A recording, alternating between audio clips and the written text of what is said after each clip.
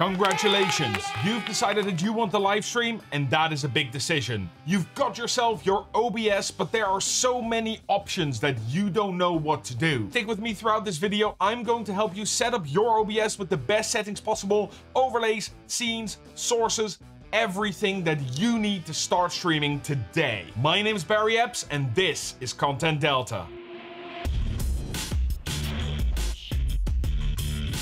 Okay, before we start, we need to download OBS, but not just that, we're also going to add some plugins to get the most out of your OBS install. Trust me, 5 minutes of extra work right now will save you hundreds of dollars and hours of frustration. First off, we are going to need to download OBS. I've left a link to OBS version 29 in the doobly-doo down below, so go down there, grab it for your operating system and download it. Secondly, we're also going to grab those plugins while we're on the website anyway. The first one is absolutely amazing, and it is called Audio Monitor by Exceldro. Click the link in the doobly-doo so you can download it straight from there, and once you've downloaded it, extract it into your OBS folder. What Audio Monitor does is allow you to make submixes so that you can listen to your audio at a different volume than your stream can. Normally, this is a feature you need to buy an Elgato Wave or Stream Deck Plus for, but now you are getting it with a simple plugin. And the second one only works if you are using an NVIDIA RTX card, but they are going to help a lot later, and those are the NVIDIA SDKs. Find the right card category for you and download all of them. This will give you a bunch of extra filters in OBS and extra functionalities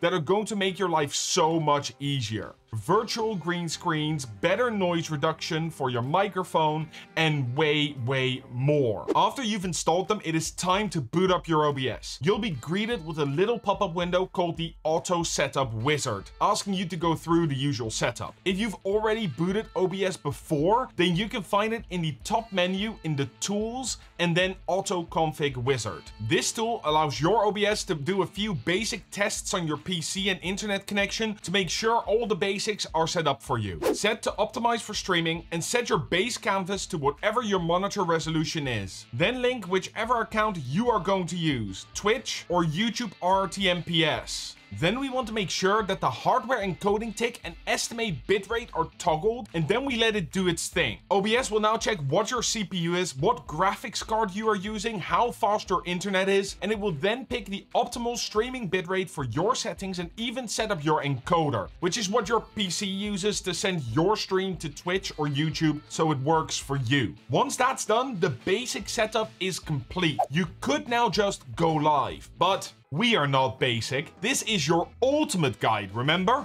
So we are going to go a step further. In the audio mixer, the first thing you are going to want to do is click and set the audio mixer to a vertical layout. This is going to make the footprint much smaller, meaning you can monitor more audio devices with the same amount of space.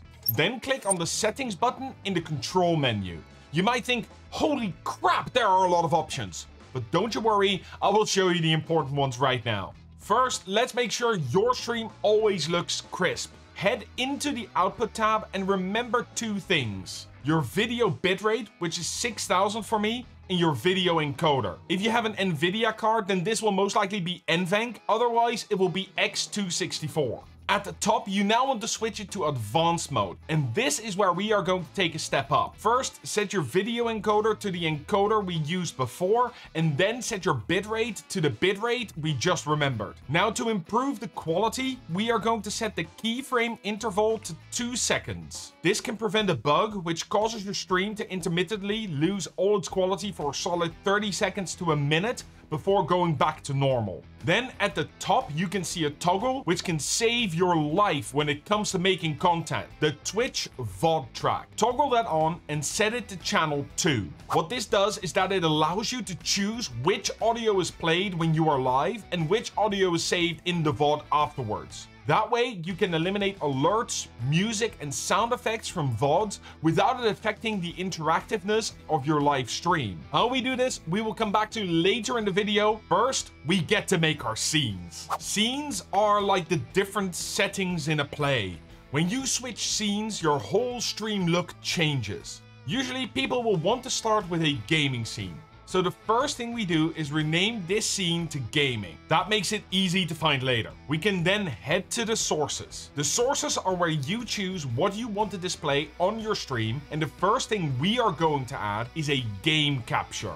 Using a game capture is not only good for your PC because it uses fewer resources, it also makes sure that when you play a game, only the game is shown. So when you need to open YouTube or Spotify on the side, no one will see that. If you want people to see these, you need to add a display capture. You can do this as well, but then if you Alt-Tab or anything else, everyone can see what's going on. Then we are going to add the most important thing, you. To add your webcam, add a video capture device, which is what OBS calls cameras because cameras capture video. Now we can resize our camera source any way we want, but here's a tip you can use on any source. If you left click and hold one of the sides and start resizing, you resize the source, keeping the aspect ratio. But if you hold Alt and left click, then you can actually crop your video to any size you want. So if you just want to have a vertical cam, that is a-okay.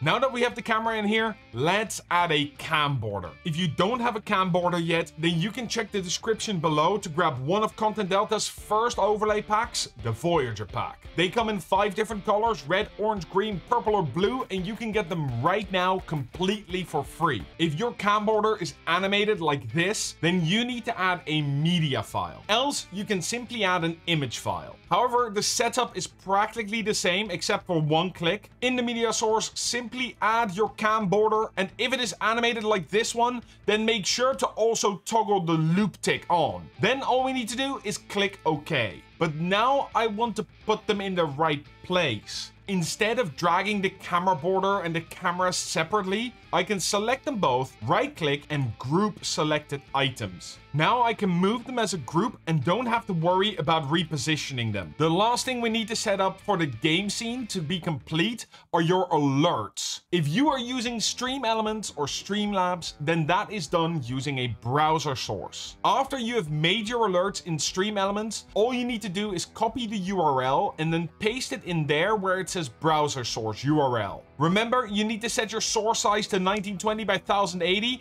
and there you go. Click OK and you are done. We can do the exact same for the intermission scene, but this time with a larger camera and a different overlay.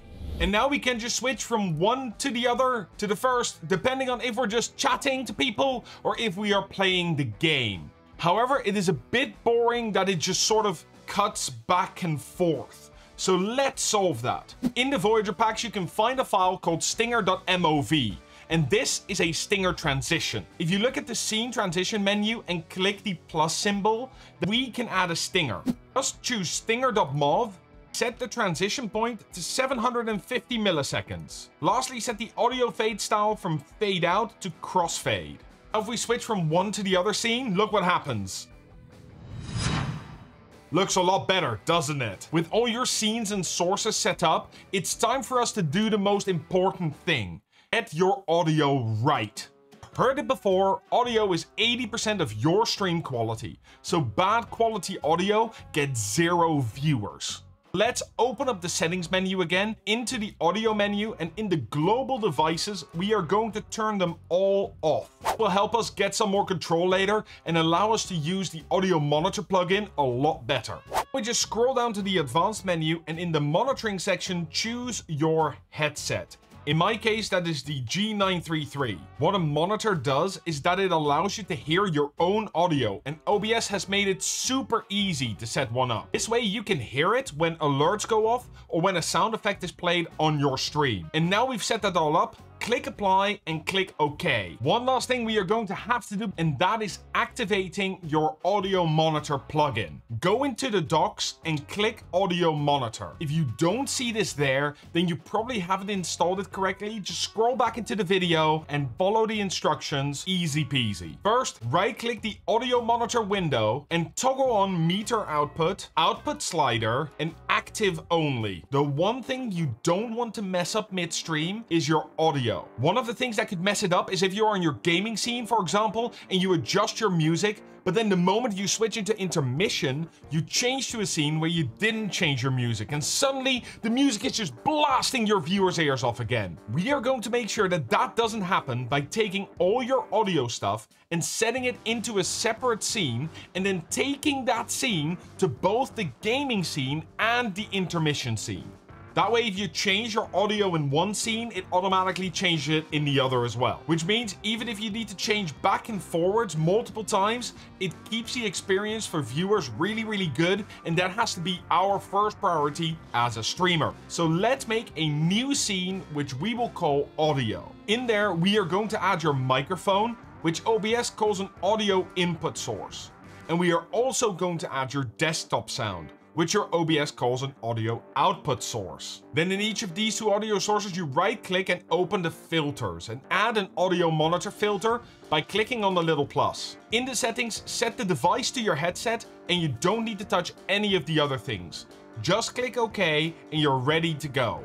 Now you will see that the audio monitor has two new colored bars, each with a slider on the side. Well, the left slider on each of those bars is what your stream hears, while the right slider is what you hear. So now you can adjust each of those individually without needing to think about anything else. You can add this filter to your game as well, which we set up earlier, and you can do the same thing so you can still hear the footsteps while your viewers don't get deafened. Last thing we need to do is to get the audio to be active in our game and intermission scenes. To do this, I'm going to teach you the #1 tip I learned when I started with OBS.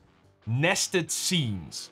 Nested scenes allow you to use a scene as if it was a source, and it's super simple. All you need to do is open up the scene you want to get your audio into and add a source. For the source, pick a scene, and for the scene, pick the scene you want to add. And there you go. Now those have been added into this scene. We can do the same thing by going into the intermission scene and adding the exact same scene, which means that now we only need to adjust the audio input and output capture once, and it changes on both of our scenes at the same time. And there you go, you're done. Your OBS is now ready to rock, but there's one thing you are missing to give your viewers the best experience and achieve consistent growth, and that is to set up your microphone filters correctly so you sound super smooth in all your streams and don't chase new viewers away. To learn how to do that, check out the video right here, and as always, stream better, stream smart.